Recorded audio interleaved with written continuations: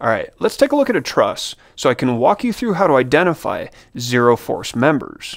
Now at first this looks like a big truss. I mean there's 21 members here. But as you may have guessed from the title of the video, some of these members don't have any force in them. Which means this truss isn't actually that hard to analyze. Now I'll get into why we have beams with no force in them in a minute. But first let me show you how to find these zero force members. See, let's look at the intersection of three members. There's two members in line with each other. Then there's a third member coming in at an angle. Now let's say there's a force to the right from one of these members and a force to the left from the other. Now it doesn't matter whether these beams are under tension or compression. All that matters is that we've got two opposing forces acting in line with each other. But watch what happens when we put a force in this third beam. Remember, the total force in any single axis on a truss has to add up to 0. And the issue is, these two members are horizontal members, meaning they can only act horizontally. They can't act vertically. So any force on this joint from this angled member is going to act at least partially in the y-axis. But there's nothing to counteract that force. What that means is we can't have any force in this member right here. It's a zero load member. So let's bring back our truss, and I'll show you how to identify the zero load members within this truss. See, we're looking for any two members which are in line with each other with only one member intersecting them, like right here. This member right here comes straight down and intersects these other two that are in line with each other. Now there's no way for this vertical beam to have any load in it without creating a net force on this joint right here, meaning it has to be a zero load member. And here's the key. When analyzing trusses using the method of joints, we can ignore zero force members and act like they're not there. And look at this truss now.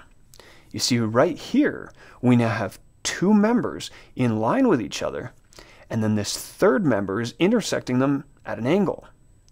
Now I know the two inline beams are tilted at an angle and not nice and neatly in the horizontal or vertical axis, but that doesn't matter.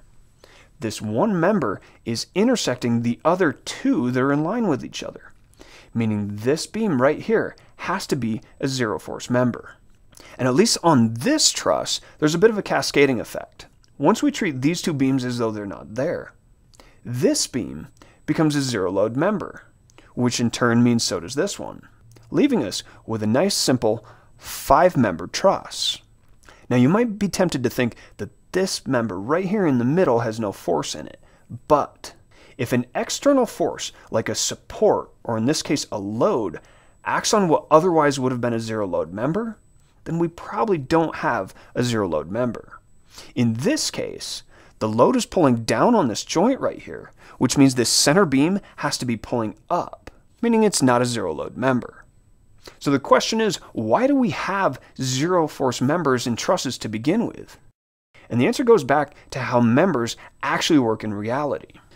So if we take a member like this and put it under tension, it's going to have a natural tendency to straighten itself out. Even if I pull at a bit of an angle, it's going to try to straighten itself out.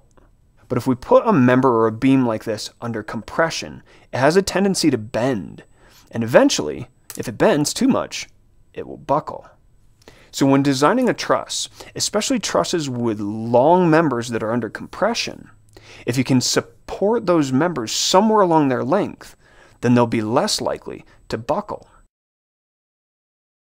So there it is. You can identify zero force members by finding two members which are in line with each other, then a third member acting on a joint where they touch. And on that note, that's all for now.